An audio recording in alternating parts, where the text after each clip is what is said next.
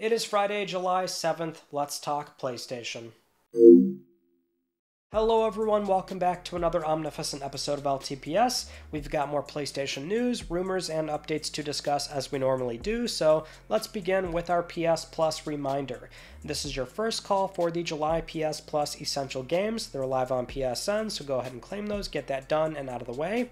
And for our first story, let's talk about Final Fantasy XVI's recent patch 1.03, which does address probably the number one complaint I've seen about this game so far outside of the more subjective matters, and that's the motion blur effect. So if this bothers you, if it's nauseating, you can finally adjust the motion blur strength, or you can turn it off completely.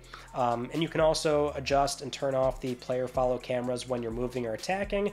And there's also wider sensitivity settings for the camera as well, alongside new controller layouts and a few other issues being fixed here as well. So we did see on day one the game was in a very playable state even without the day one patch, but that was really the one straggler that came out when the game shipped, was the motion blur. So you can finally mess around with that and set it to your liking. Now, something else we can mention for FF16 is the sales of the game, which has been so far kind of a hot topic issue. Not entirely sure why. It's almost like some want the game to do bad or argue that the game is doing bad, but what we've seen so far from Square the first 5 days was 3 million shipped and digitally sold, which I would say is good given the PS5 install base. And one other angle of this is how the game is doing and performing in Japan. This certainly is a very Japanese-centric IP historically, goes without saying. So that's one part of it as well, where, we can contextualize how well it's doing there based on the first week sales being at 336,000 units, and then it was noted that in week 2 it dropped by 90-something%, which is a pretty big drop-off, but most games by week 2 they see a dramatic fall off a cliff, but some would argue otherwise, that hey, this is a lot worse than what we normally see. But again, it's all about context. So for Japan, we only have about 3-4 million PS5s sold there on paper, and I say on paper because Japan does have a bit of a situation going on where despite stock finally being okay at retail and there's no more lottery systems, we're still seeing a lot of consoles getting scalped and being sent overseas to China. Now, we're not sure exactly how much that's affecting the overall supply of PS5s and for Japanese customers and how often they're able to comfortably buy and play on the system. But given 3-4 million on paper and selling 336,000 units in week 1, that's quite a good attach rate, and more so, we can already see the game is the best sold, the highest sold PS5 game overall. It was that easy because as we've said time and time again, Japan is just no longer a console-centric market. It's primarily Switch nowadays because it can be portable, and really Switch is even a smaller size compared to mobile in that space, right, in that territory. So that's just where we are. But given the context and the situation, it seems like even in Japan the game is doing reasonably well.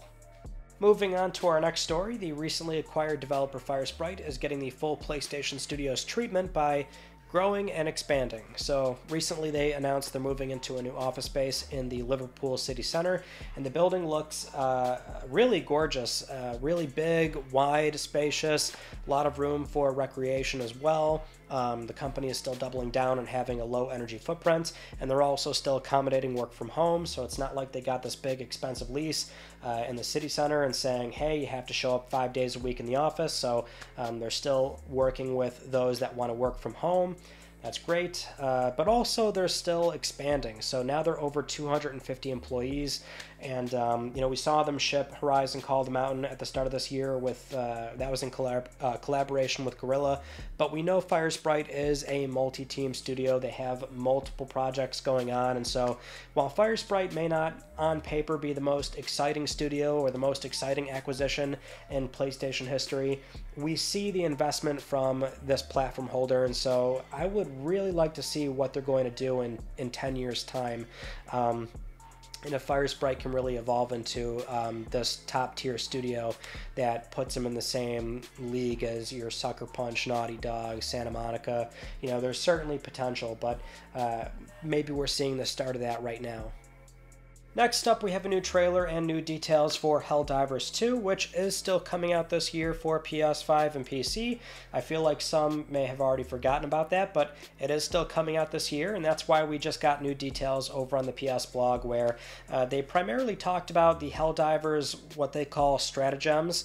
These are specific tools that you can summon during combat, so they can be things like airstrikes or maybe supply drops containing better weapons and armor, things like that. The idea here is that for a 4-person squad, you're going to want to fit into certain roles, so you're customizing your loadout and your stratagems appropriately and coordinating with your team. So someone might want to tank, the other one might want to hang back and snipe. Then you've got somebody that might fit into more of a defensive role, summoning shields throughout the entire thing.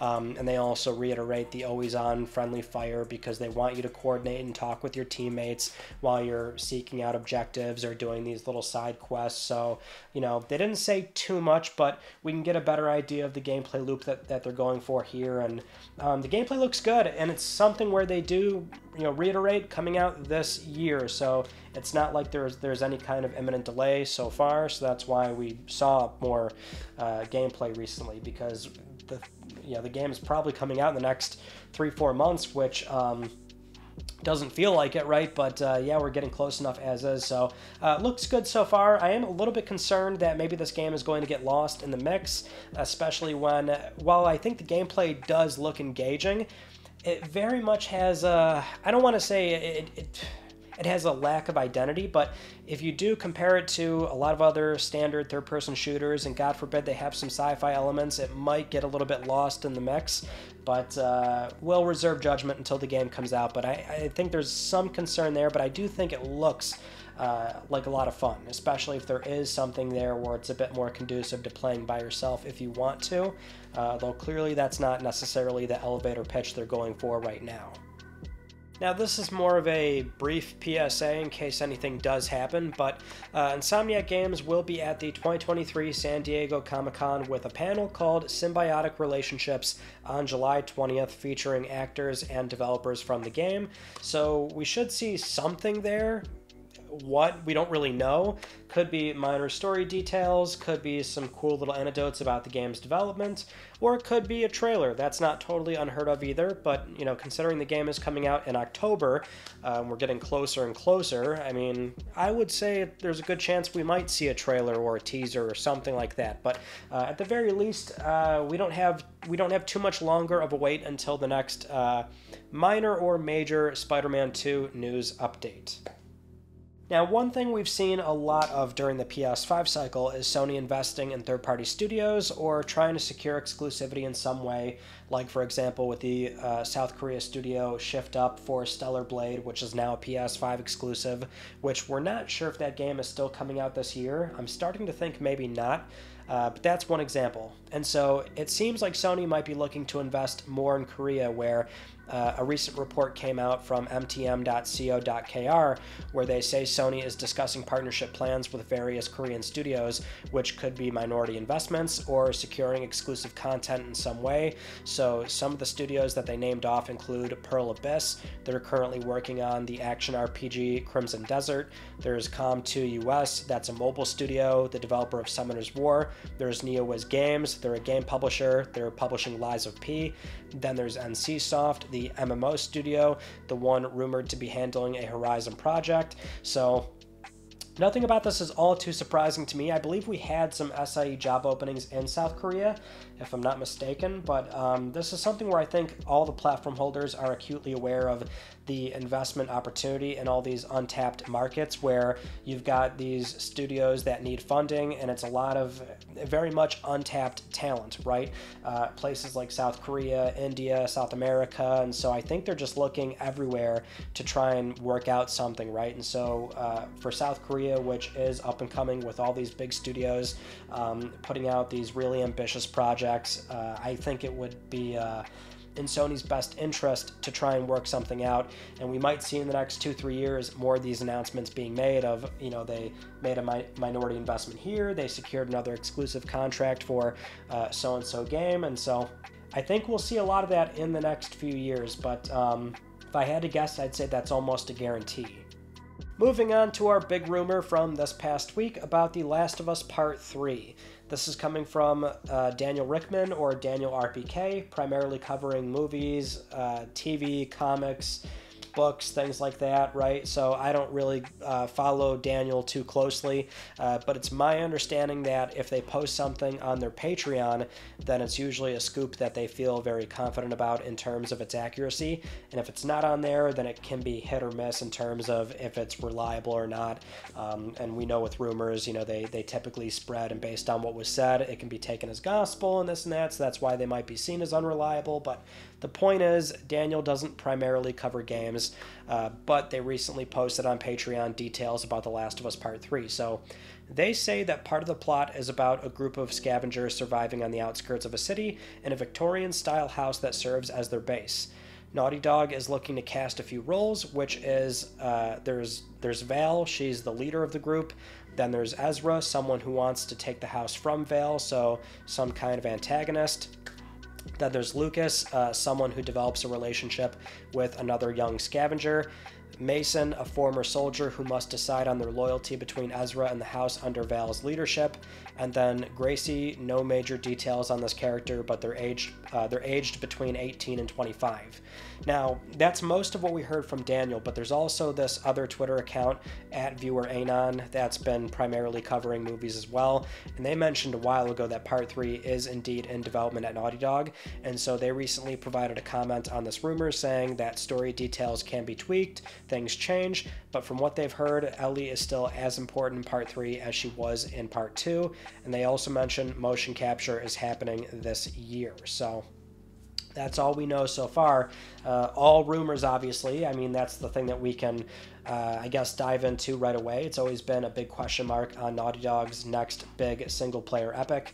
Is it Part 3 or is it a new IP, right? Because the other thing we can say safely about Naughty Dog is that they've got multiple game directors all at the studio right now, and it's you know, it's something where we know they have a lot of directors and some can share that role with another director, but they've got all these people that are not assigned to a particular project, as in they're not revealing what their project is, right? So I guess it's more a matter of like which one is going to be out the door first, which one is getting most of the attention and is in full swing production. So is that Part 3 or is it the new IP? Is it Factions, which we recently caught wind of what may or may not have happened with that game. The reason why we haven't seen it just yet is that apparently Bungie looked at it and it was either downsized or Bungie brought into question the long-term viability of keeping players engaged. So, you know, whether the project is downsized or not, or when we're ever going to see that game. I am seeing some theorize that the casting rumor from Daniel is actually about Factions, which is plausible because I think, again, the ongoing theory about what a full-scale Last of Us multiplayer was going to look like is, you know, a Division or Outriders style game where you can play it by yourself, and there is this growing narrative with, you know, characters that come and go like GTA Online and things like that, right? So it could be that, but considering Ellie is certainly going to play a role, right? And so that's what we're hearing from viewer Anon. But without diving into too much speculation, because that really doesn't get us anywhere, the safe thing to say is that it seems like we're hearing more and more about Part 3 and not about a new IP. So while Naughty Dog may certainly have a new IP, you know, that's in the very early stages, it may not be far along enough compared to The Last of Us Part 3, which could be in full production as is being suggested. And the IP has never been stronger, obviously, right, with the HBO show. Sure, Neil is still looking to close out that chapter on the story and those characters, and because that's the Last of Us universe means a lot to him. I'd be very surprised if he does not want to see at least Part 3 close out the trilogy, and then, you know, usually with long-term projects like that where he spent, you know, 10 plus years of his life on that one property, they either like to move on to something else or take a sabbatical or this and that. Again, I don't want to speak on Neil's life here, but you know what I mean? Like I feel like that could be one of the last things Neil does before he moves on to something else or takes on a new chapter in the Naughty Dog life or outside of Naughty Dog, right? So yeah, I think we'll leave it there for now, but we are hearing more about Part 3 than a new IP. So perhaps that is the direction Naughty Dog is going for their next major single-player game. Next up, we have what appears to be some leaked screenshots and details for the SIE published and Team Ninja developed PS5 exclusive Rise of the Ronin coming sometime next year, although maybe it's coming sooner rather than later based on this info, where it's coming from the Snitch Discord. Now, if you remember the Snitch on Twitter, that was the Twitter account that was extremely accurate because they seemingly had access to what we assume is unlisted YouTube videos. Then they retired because I guess they lost access to how they had that info, but it's coming from their Discord, not them themselves. They are crediting this to another user in the Discord named Soldier Delta, but here's what we apparently learned about this game. So it's a mix of Assassin's Creed, Ghost of Tsushima, and Dark Souls, with many item descriptions being used as, well, they're there to expand the lore and make it bigger and better. So you might find a sword as an example, and it tells you where it was made, who made it, and things like that. Which could lead to numerous side quests that are apparently more Ubisoft side quest designs. There's difficulty options, there's skill and technique trees, there's a performance and quality mode. Apparently they're trying to improve the fidelity mode before launch, or improve fidelity in general. And then there's also planned romance options, but more importantly, we're also hearing that the game is planned for Q1 2024, which I think it's fair to say most were not expecting it that soon, so maybe that's why this leak even happened, and maybe we'll see more within the next month or two. I mean, it could be a trailer, state of play, whatever, but if they're planning on launching it Q1, you know, that feels very soon for a game we don't know a whole lot about. So, well, if these leaks are true, then we can at least judge it on what we're hearing so far, which nothing in here too alarming. I mean, it sounds good to me, or I guess that depends on your perception, right? I mean, it's funny because there's already this sort of negative connotation that's brewed over the years with Ubisoft games. So whether it's their side quest designs, their open world concepts, or, you know, hearing it's a mix of all these good games and then, oh, Assassin's Creed, like that's a negative. I don't know. I mean, it really depends. I mean, for me, I haven't played a whole lot of Ubisoft games in recent years, so I can see how some, if they're playing them every year and they can feel very monotonous and samey, then, you know, it's kind of like, you know, more of a drag.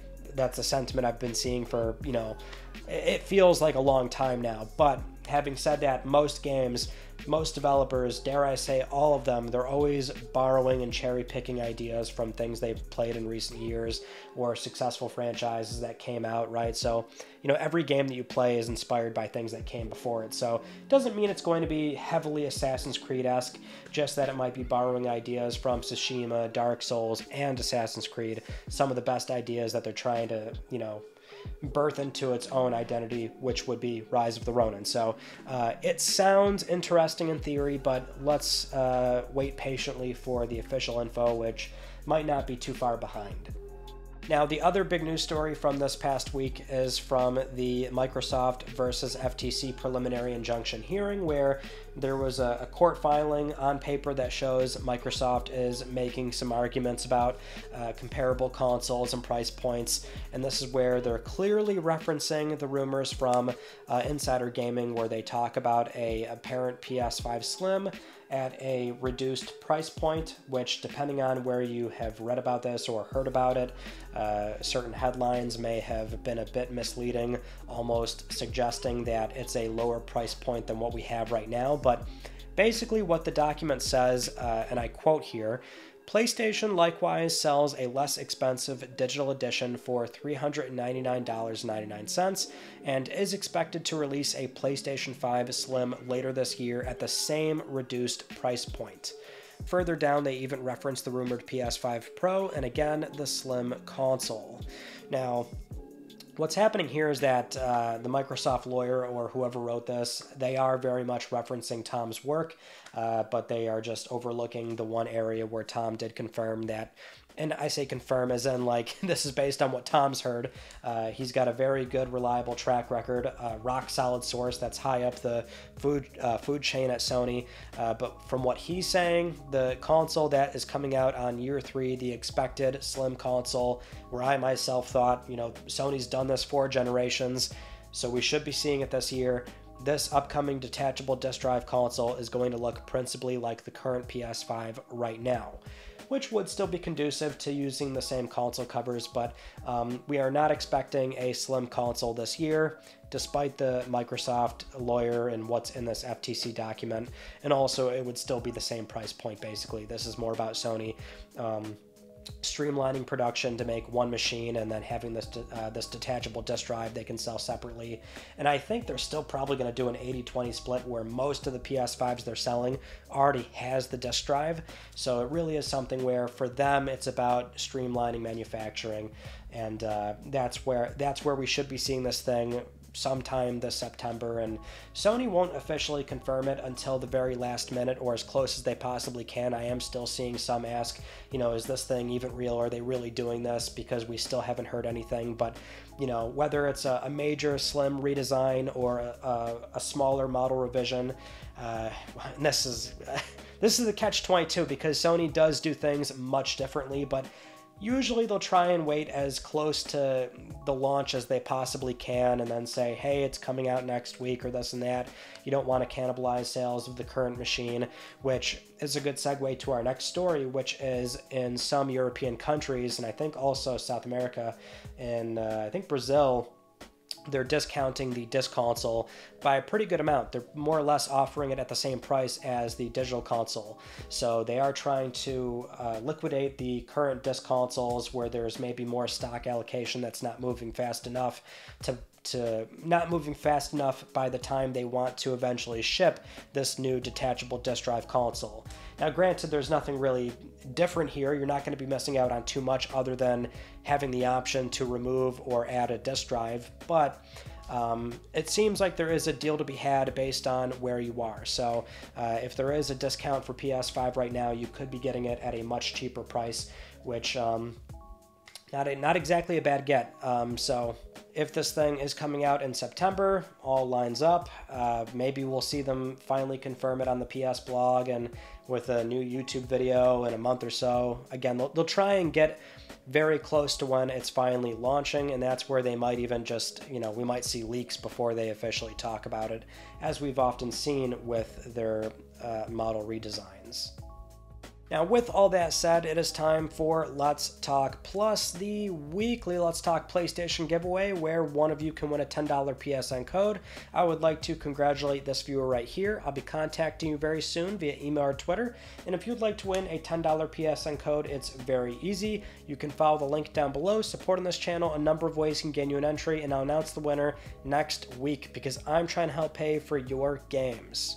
Those are some of the stories from this past week, and our Tuesday video was nothing because I was working on other Tuesday videos, so hopefully the next one will be ready on time, but until then, that is it. So that concludes this week's episode of Let's Talk PlayStation. I'm Ryan Benecki. Thank you all so much for talking with me, and I will see you all next Friday.